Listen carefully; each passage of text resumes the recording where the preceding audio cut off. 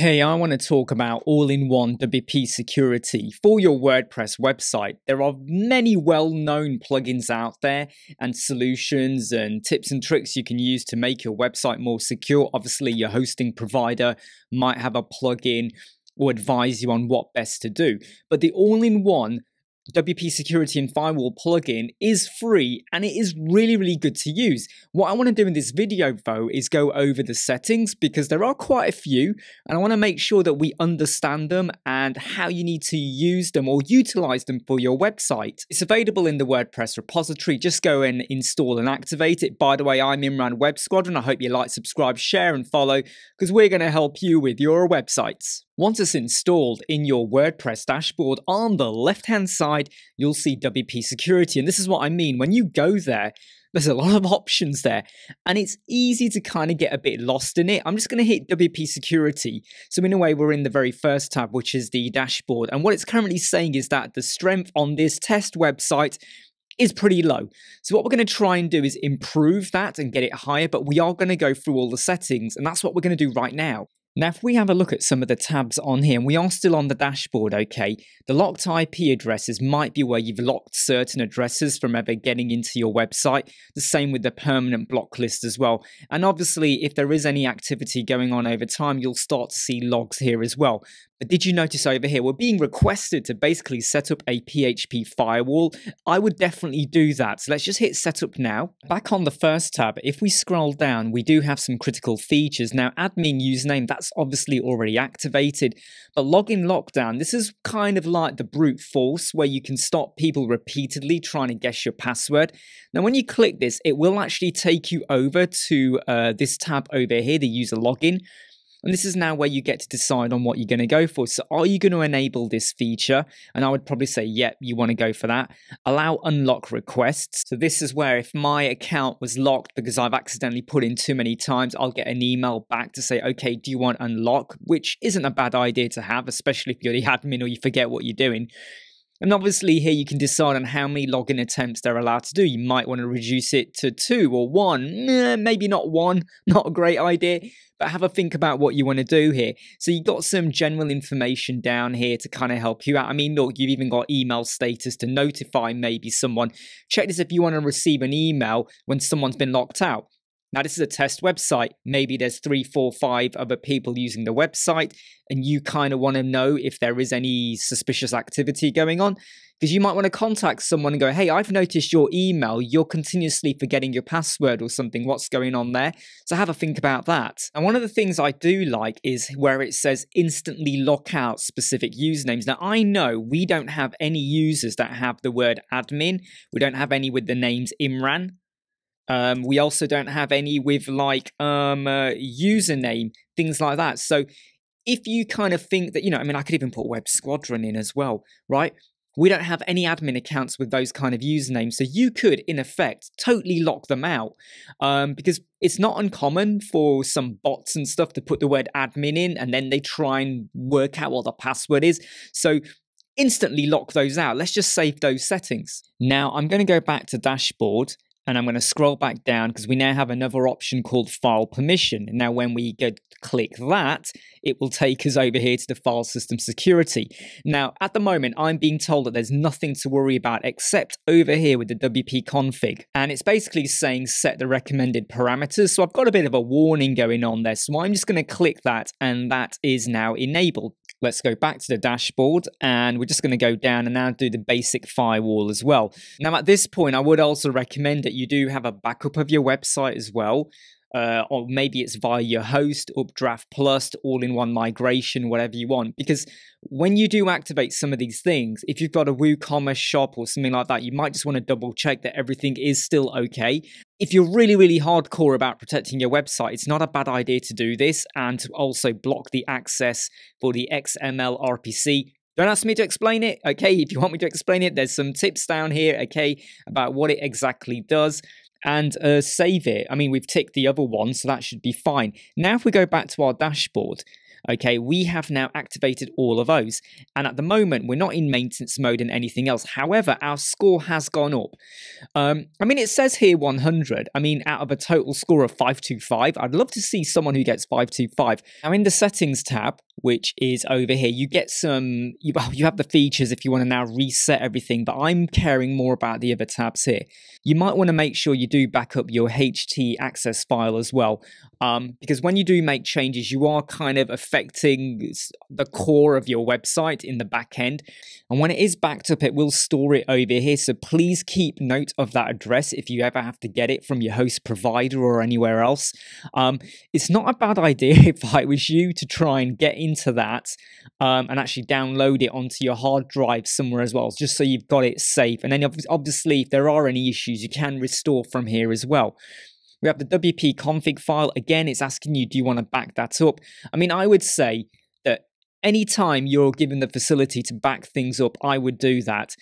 Delete plugin settings. Well, I would say you definitely want to do this. Bear in mind, though, if you deactivate a plugin, some of the settings remain in your WordPress file manager, which is fine because you might want to reactivate and you don't want to go through all the settings again.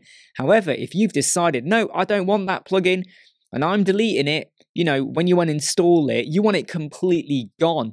So you might want to make sure that this is done as well. I mean, I definitely recommend doing this. Otherwise, you end up having to use a separate plugin to clean up your databases. It is not a bad idea to actually tick this and remove the metadata, because what can happen is sometimes there can be details about your website that is visible for hackers or something, where they might notice that one of your plugins or one of your themes or even your WordPress version is out of date. Like right now, it says WordPress 6.02 is available. I have not updated yet. This is a test website. But what if WordPress 6.0.1 there was a vulnerability? So I would say it's not a bad idea to do this, to remove the metadata. Not everyone will agree with me. I get that, but I would do it. Now, the import export tab, I mean, this is one of those ones that I would probably export right at the end. You don't have to do this if you're keeping up backups of your website and things like that. But you could, if you want, export all of your settings. What would be quite good about this, though, is that you could have a completely brand new website. So you do this once and you know it works and everything is fine. You can then export that file and you have a brand new website. You just import this in. This is the all-in-one WP security and firewall settings. So if you've said certain usernames or whatevers cannot happen and you like to have a particular way of how you set up security on your website, this would make things a lot quicker and more efficient for you. So why not? Once you've done everything, export it, brand new website, import, and away you go. And what about two-factor authentication? Now, not everyone is a fan of this. I know in the NHS they hate this because they always have to go and grab their phones and stuff to log in. But at the moment, you log into your website, username, password. What if you then want a two-factor authentication? So it might be that something else you have to do to be able to log in. Now, even though this is enabled, if you hit save changes and you log out and log back in, nothing will actually happen. What you've got to do is actually go down here to where it says two-factor authentication. So let's just click that. Now here's where I'm going to go back on myself, because even though you do, once you've activated it or said you want to use the two-factor authentication, when you go down here to two-factor authentication and you go in, there is an app you can use called O2P Auth, AUTH. And once you've installed that and you've got the QR code and all of that, it will generate a new code for you. But I have found this does not always work. Seriously, it does not always work. And sometimes you would do it, go through, and it just kept kind of like saying, no, you can't log into your website. So I'll have to go in via my host provider, which was a big pain. And I will do an update on this some point in the future. But the two-factor authentication, it just wasn't working for me. Okay, I don't know, and I would just say you don't want to run this risk when you're logging out your website, okay? You get to this point when you log in, and it then says, one-time password required. You put in the code, and basically this is what the message you would get. I've just hit login, but you'll basically be told you can't log in. Let's now just have a look at the other settings we have here. We have user accounts. Here's the two admin accounts that we currently have on here at the moment. There's no action required. They're not using the default admin name, so that's good practice. What about user login? So again, we kind of cover this originally with like, you know, where you're going to white label or instantly lock out any names. We do have some other tabs though. We have failed login record, so you can see that, forced logout. I mean, maybe someone's on the website for say 5-10 minutes, you want to force them out. A lot of websites kind of do that. So you might say, okay, force them out after say 10 minutes of inactivity, 5 minutes, I'll let you decide on that. I mean, I'm not going to do that, because this is a test website and I don't want it to continuously log me out when I don't want it to. Let me just say that. Account activity logs, you get to see like how long has someone been in or out, who's currently logged in at the moment, or were they at any point in time. And of course, some additional settings as well. Now, if we go down to user registration, you know, when someone registers to an account or whatever on your website, you need to manually approve them. Not a good idea if you've got a WooCommerce shop, because you might have loads of orders coming in. But maybe only, you know, there's like a restricted list. You got to be, you know, on the special list to be able to have an admin login. If so, you might want to go through some of the settings down here. Registration capture, registration honeypot. I would recommend that you do this on registration pages if you are going down the route of manual approval. It's not a bad thing to do. From my opinion, if you're doing a WooCommerce shop and someone is now buying a purchase, reCAPTCHA, you know, I feel like that could put some people off from going through the full, you know, the conversion to buying something, but you'll make your own decision and your own mind up about that. Database security. Now, it is recommended that we do a database backup before we do this. Let's just click that button there and let's create a backup. Obviously, the creators of this plugin are with Updraft Plus as well. It's the same company.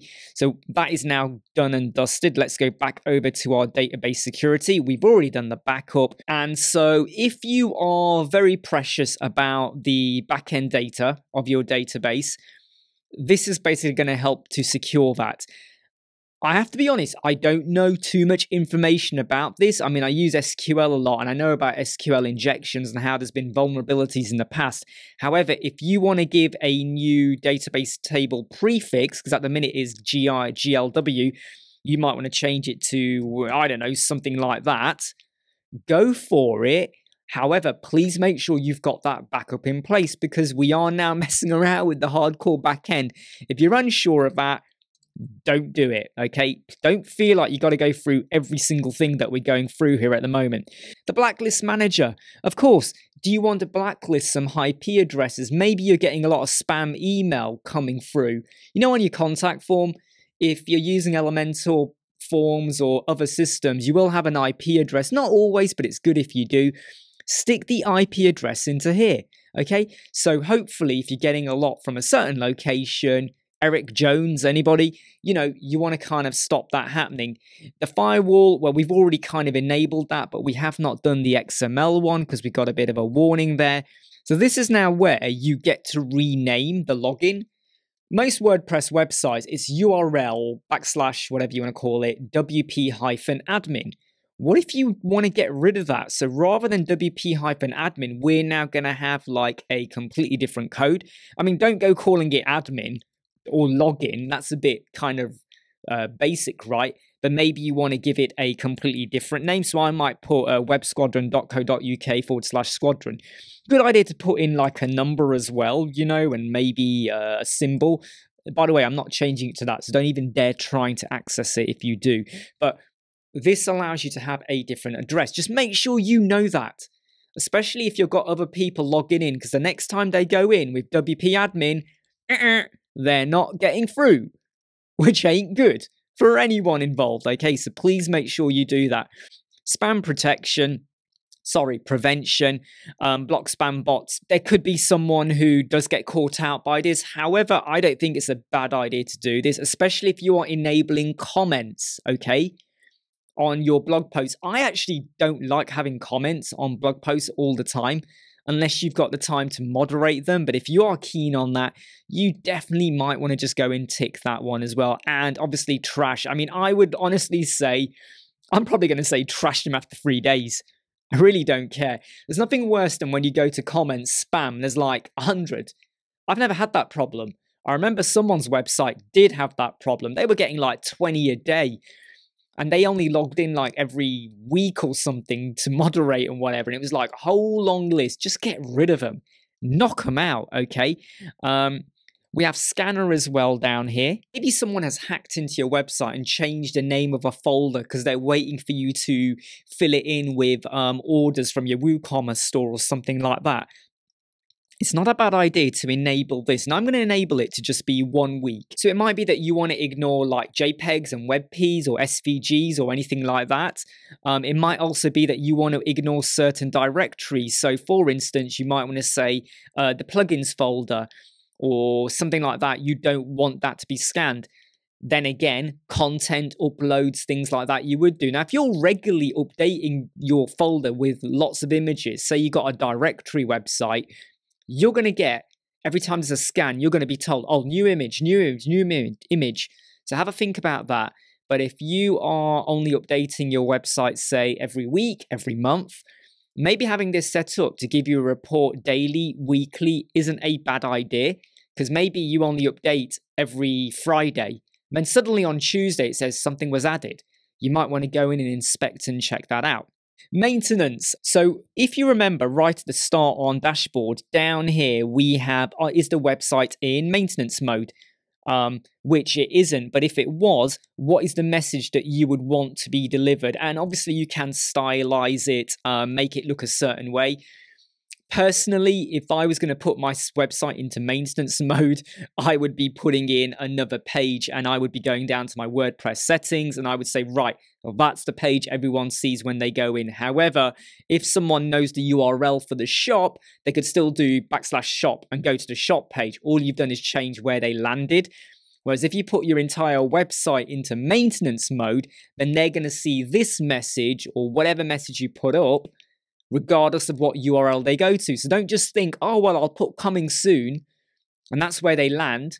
Because if they then put /shop or /about or contact us or whatever, because they knew that from before, they'll still get to that page, which ain't a great idea if you're doing lots and lots of changes, okay?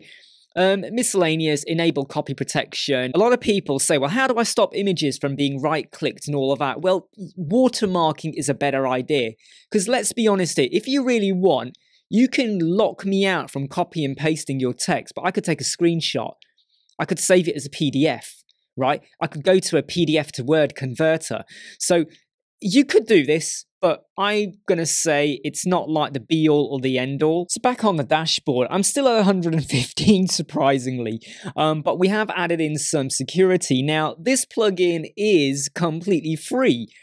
Maybe there is a premium version. I can't see any features that are locked out for us at the moment.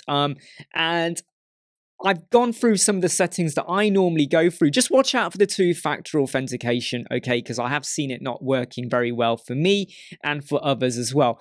All in one, WP Security and Firewall plugin is really, really good. There are quite a few settings. I will not deny that, but go through what you want to go through. And it might be you just do some of the basics, you know, especially with comments and IP addresses and login screens and all of that kind of thing. But I would definitely say do not overlook security plugins because you don't want to get caught out, especially if it's your website. Hey, I'm Imran Web Squadron. I hope you like, subscribe, share, and follow. I'll see you. Never break, always fight, never quit, do it right, play the game, win it life, have no shame, there's no time, feel the pain, live the grind, I could change, in my mind, pick a lane, commit and climb, the only way to win it life, I never miss, that's fact, taking big swings, bitch, hand me the bat, put me in the ring, you'll go out in a bag.